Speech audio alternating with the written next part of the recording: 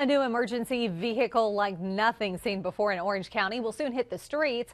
At 48,000 pounds, the armored vehicle is designed to help the SWAT unit during emergencies.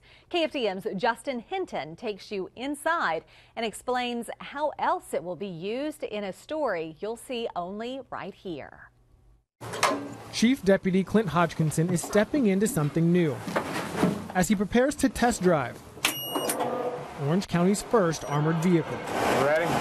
Free of charge from the Department of Defense and already stripped of the military equipment used overseas. We have not had to use it yet, fortunately, and we hope we never have to. What remains, the elements put on by the sheriff's office, from the speaker in front to the decal in the back, plus a new paint job.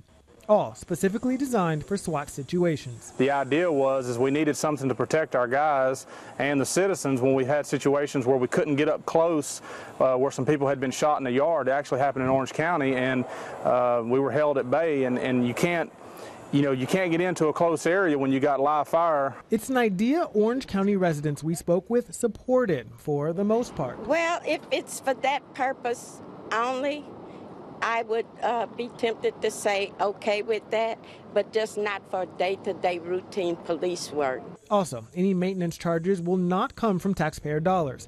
Hodgkinson says instead, the money will come from the department's drug forfeiture fund. That sounds great.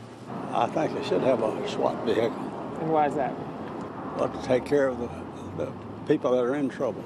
And not just during standoffs. You can fit about 8 people back here, and then you've got the driver and the passenger, making for a total of 10 people. Now, it's also capable of going through about 6 feet of water, so during hurricanes, it can be very useful.